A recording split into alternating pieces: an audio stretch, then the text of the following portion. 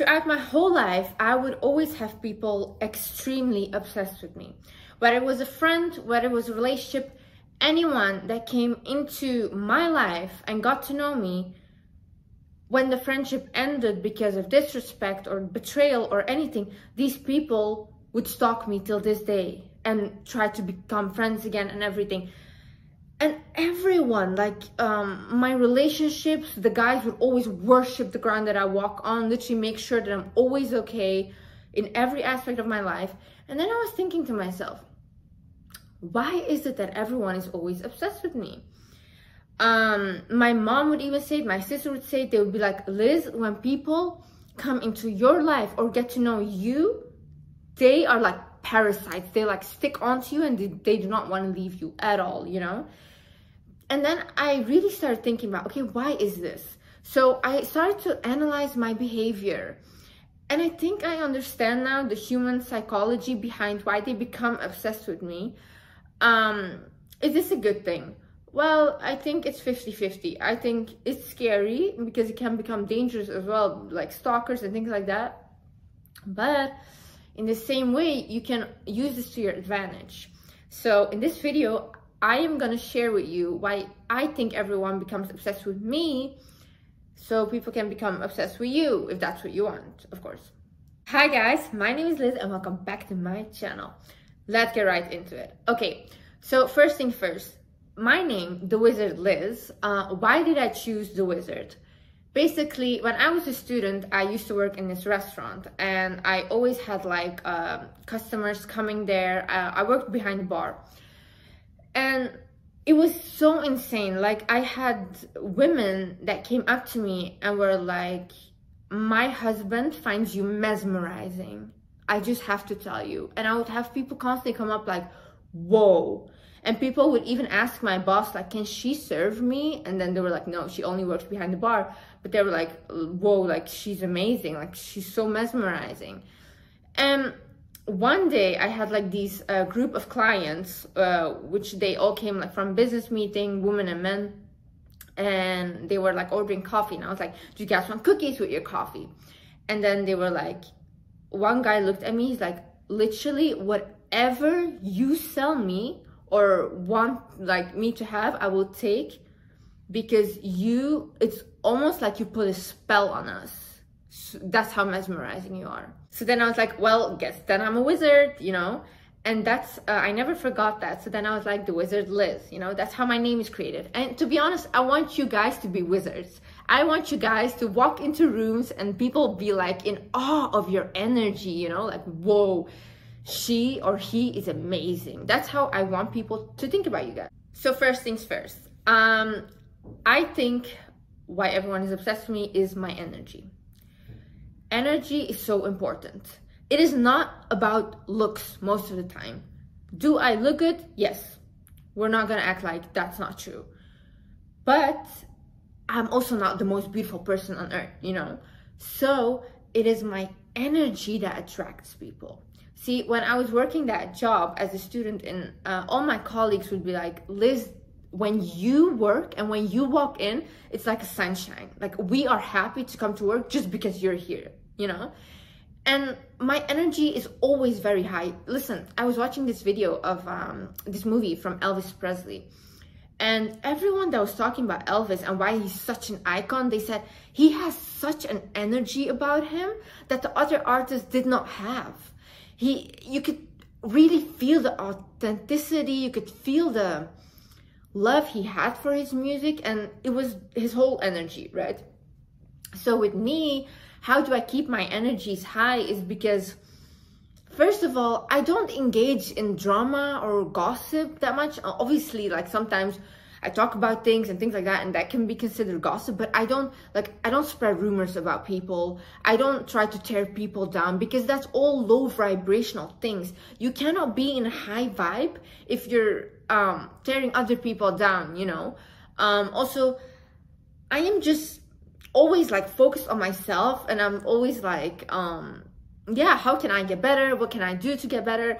Obviously I have bad days, you know? I have bad days, and then when I used to have bad days, I used to get very depressed, but now I'm always like, okay, what can I learn from this bad day? what can I do for this bad day to make better? Or what is it that my emotion is trying to tell me about myself to feel those emotions? I'm not like, oh, this is a bad emotion or something. Like a couple of days ago, I got very competitive over someone.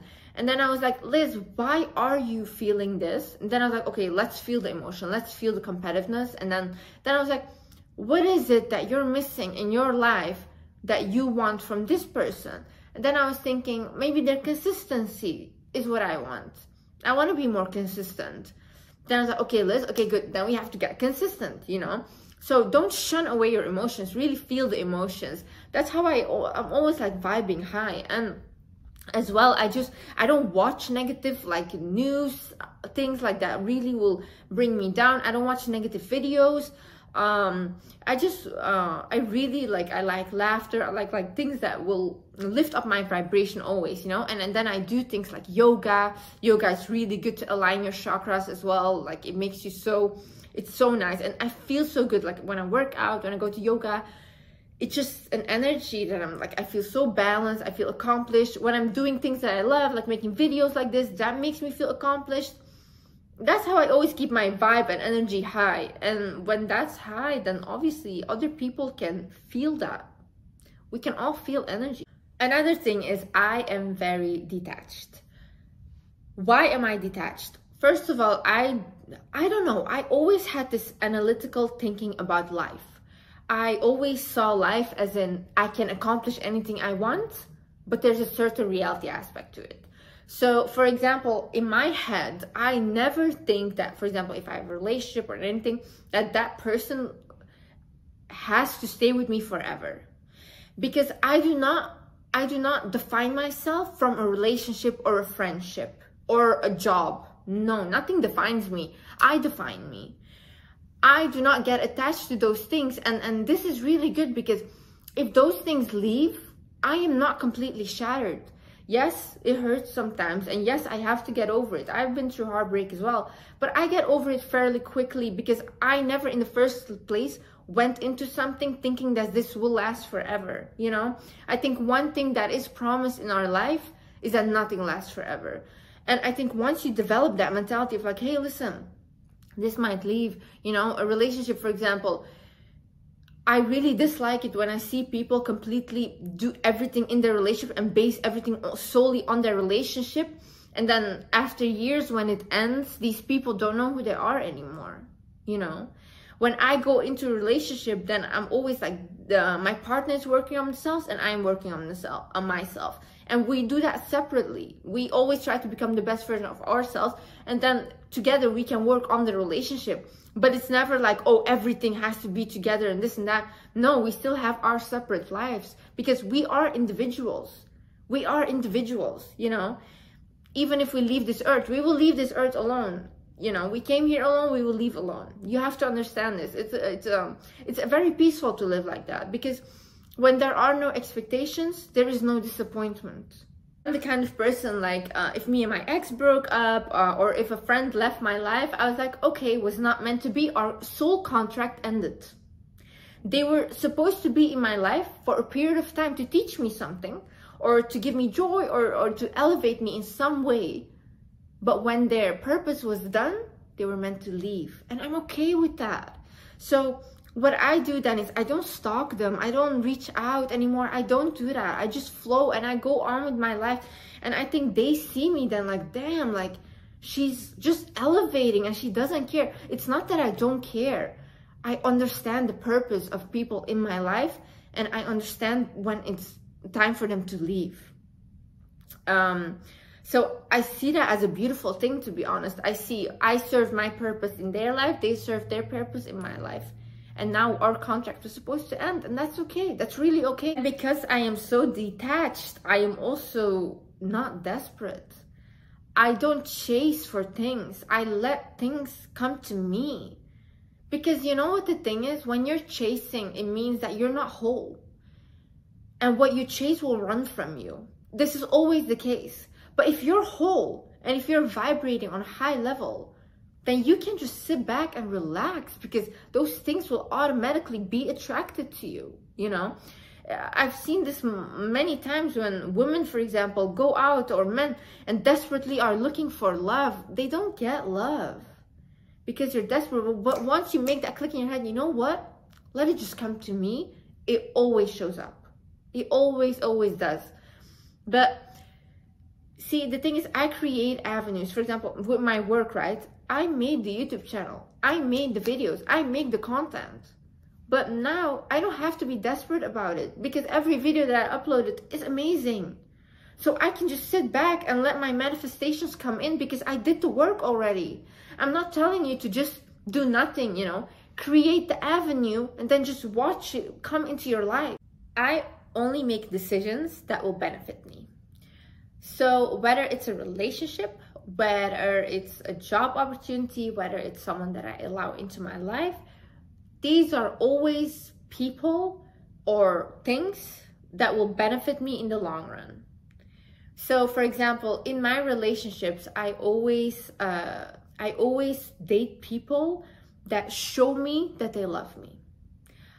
I do not like to hear things. I do not like to hear, oh, I love you, I love you. I don't need that. I need you to show me that you love me, because I am a very caring and loving person, and I want that from my partner. Once there is something that is not benefiting me in the relationship, or I am feeling like I'm being stagnant or I'm not being elevated in any way, I leave the relationship. I'm very easy with this because I have to grow in life. I have this life and I want this life to be my best life. I cannot waste my time. I don't want to be tomorrow like 80 years old and look back and think like, oh, Liz, why did you go into this relationship? You wasted it. You didn't learn anything, like nothing elevated you. No. You stayed too long even though it was toxic. No. You can never ever catch me in a toxic relationship. I only date people that are literally obsessed with me. Literally. All the guys that I have dated, my exes, till this day, they would still marry me like this. Because it's just the way that I choose my partner. If they do not show me that they love me, I don't date them. I need to show. You need to physically show me, you know. And yeah, in job opportunities, I'm not taking every job opportunity that gets to me. Look at me. I never do promotions. Why? I'm waiting for the biggest ones. I'm doing big promotions. I'm not doing silly little things. I'm not doing it. Why? Because I know I can do big things. I deserve to do big things. So that's what I'm doing. And yeah, as in friends, you know what? I made lots of mistakes with female friendships. And to be honest, I think I'm going to do a video on that. And I am the kind of person, if you're my friend, if I am good and if I get rich, you will get rich. Literally. Like, I am so giving and generous. But the same way that I love, I can switch as well. If you betray me, you're out. I don't care. You're out. There's one disrespect, you're out. I do not care how many years I've known you, how close we were, how much you know about me, you're out. Another thing is I do things that I want to do. So for example, say I have a date that I'm going to. If I do not want to go on a date and I just want to spend time with myself, do some self-care and things like that, I'll say, hey, listen, I cannot make it today. And yeah, they get upset and stuff, but then I don't care because I chose myself and I chose what I wanted to do first. When you put yourself first in every aspect of life, people will put you first. When people just see you put yourself first, they think like, oh wow, what does she think she has? Like, what is it about her? Because she thinks that she's so important, you know?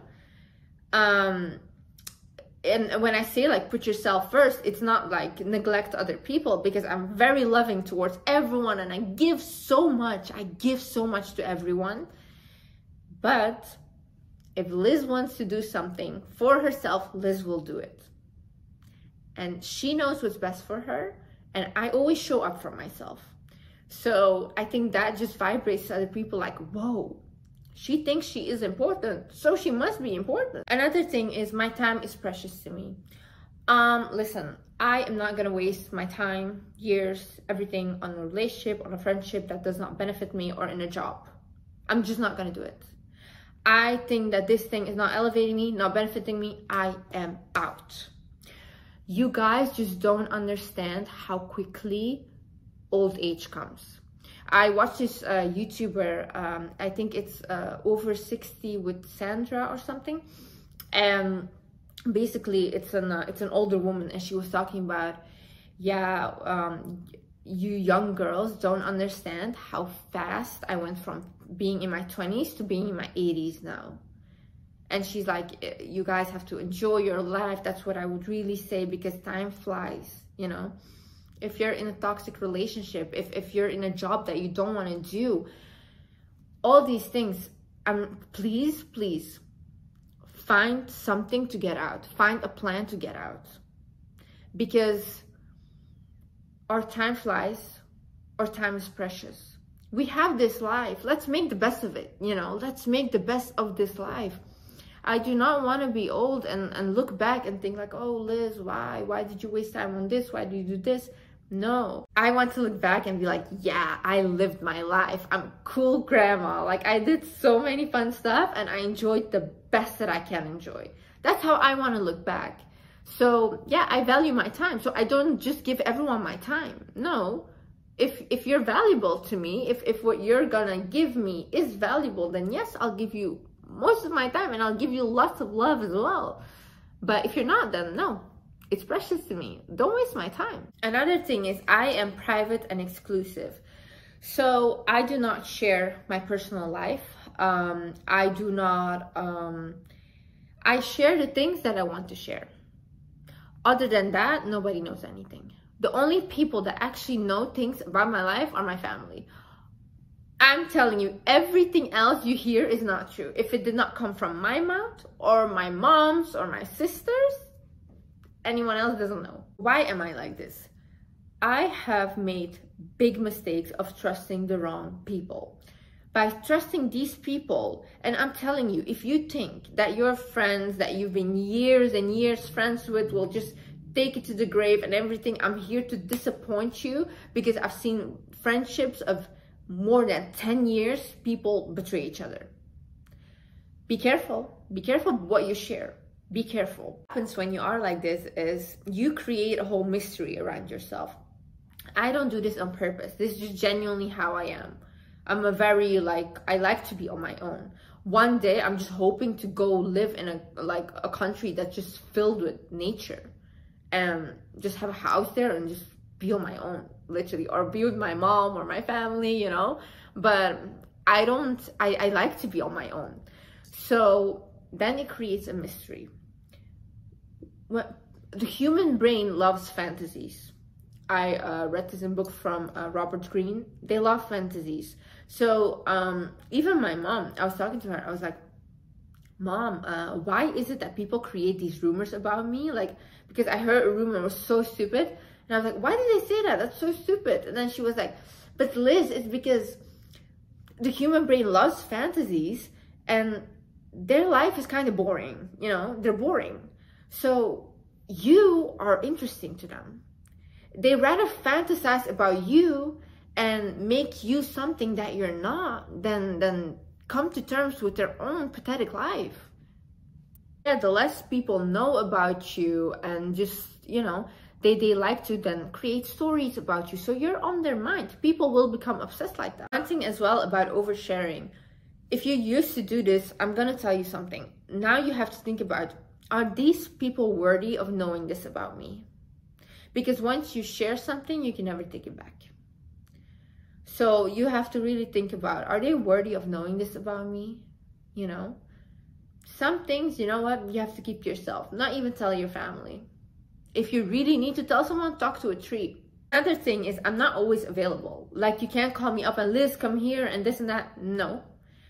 Respect my time. It's literally like you have to tell me, hey Liz, are you okay? Okay, like, can I come over? Do you want to come over? And if I feel like it, yes, I will come. But it's not like, oh, last minute, you have to come here, you have to do this, blah, blah, blah. No, I will not do it. Simply, I will not do it because I don't have to be available for you. That's not my responsibility. I take calculated risks. So when I started my brand, when I started my business, when everybody was like, hey Liz, you're about to lose us. You're about to lose your whole family if you continue this.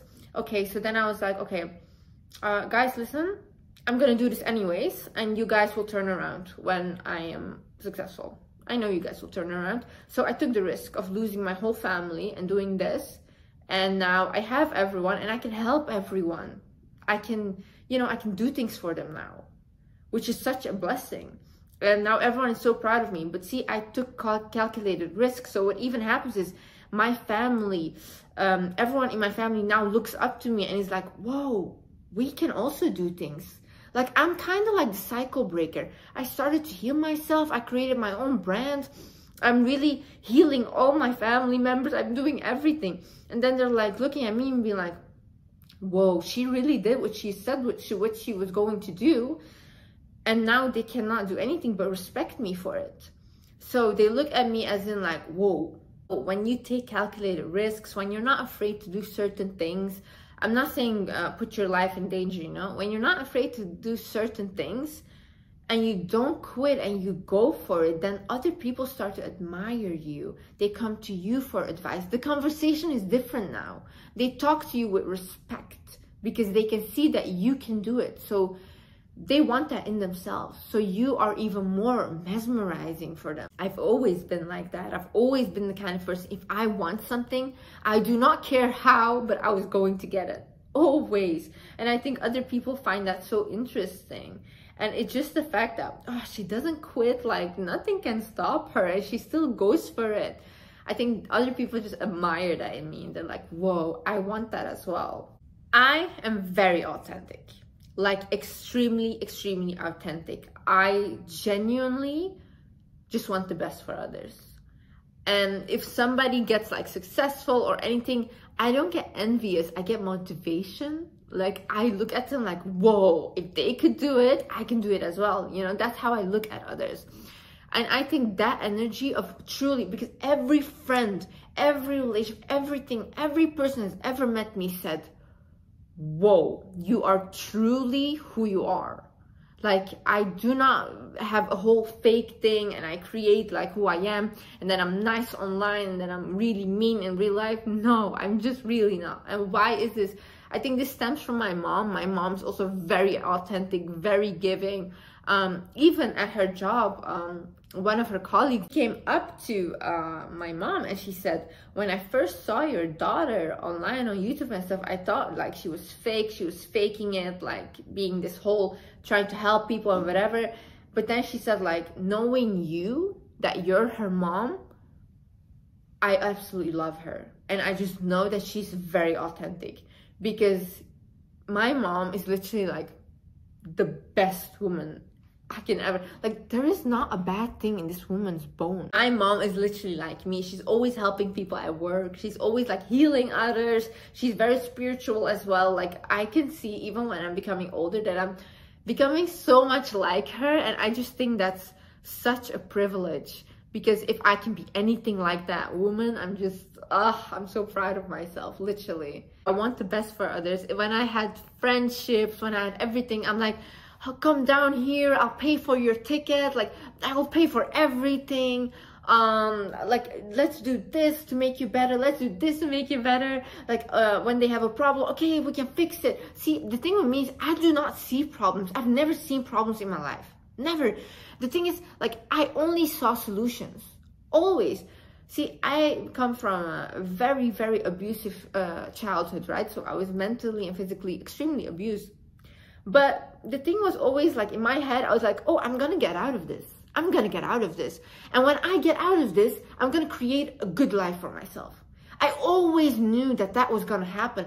And I always knew that that I would be in this, like in the media world. I always knew that I was meant for something really big. I had that feeling ever since I was young.